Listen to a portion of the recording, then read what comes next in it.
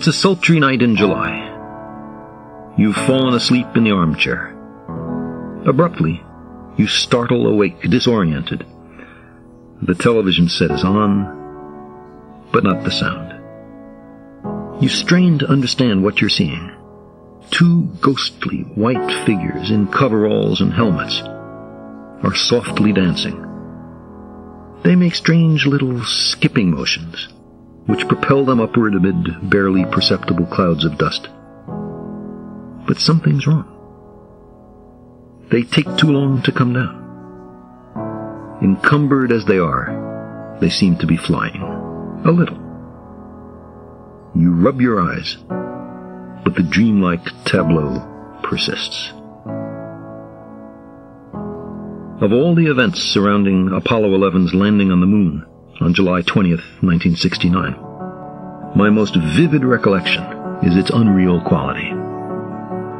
Neil Armstrong and Buzz Aldrin shuffled along the gray, dusty lunar surface, the Earth looming large in their sky, while Michael Collins, now the moon's own moon, orbited above them in lonely vigil. Yes, it was an astonishing technological achievement and a triumph for the United States.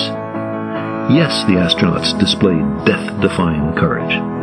Yes, as Armstrong said as he first alighted, this was a historic step for the human species.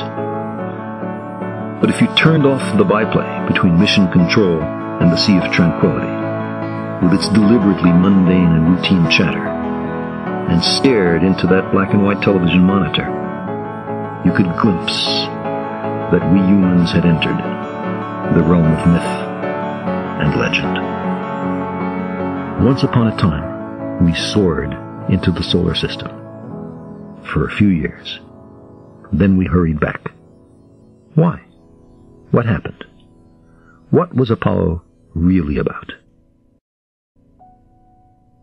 Apollo conveyed a confidence, energy, and breadth of vision that did capture the imagination of the world. It inspired an optimism about technology, an enthusiasm for the future. If we could fly to the moon, as so many have asked, what else were we capable of? We may have found that perspective just in time, just as our technology threatens the habitability of our world.